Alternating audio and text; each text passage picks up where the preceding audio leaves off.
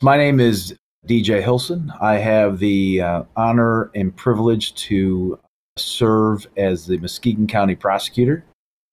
I have a lovely wife of 26 years and three children.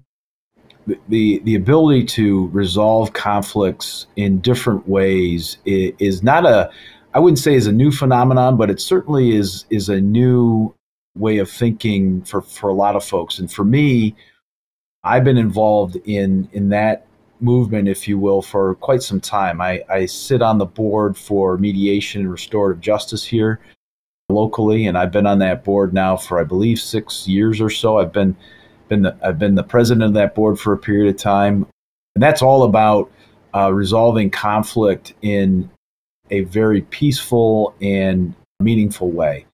I also am involved with the mediation movement and restorative justice movement out of the Diocese of Grand Rapids. I sit on another council there, and we're in the process of trying to create a court rule that would allow judges across the state of Michigan to consider any mediation agreement that may be made between, in my case, a victim and offender.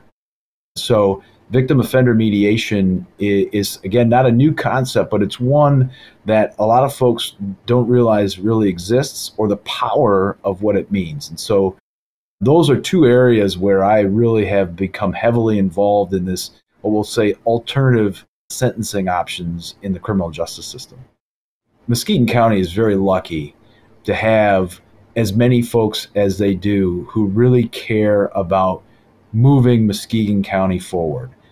And to just be a small part of that movement is really something very special.